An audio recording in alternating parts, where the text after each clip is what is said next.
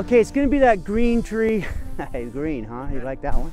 When I watched Warren Miller movies when I was young, I thought it was so cool to see people ski. You can see little details that your eyes don't catch when things happen normally. Oh, didn't even get the lens wet. Nice work.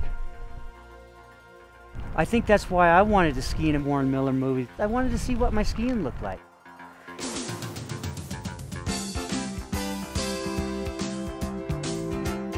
I love skiing. More than anything in the world, I love skiing. To be able to be in those movies, I first think of how fortunate I was. And I know if I get to go somewhere exciting and exotic, then the audience is going to be able to share that too.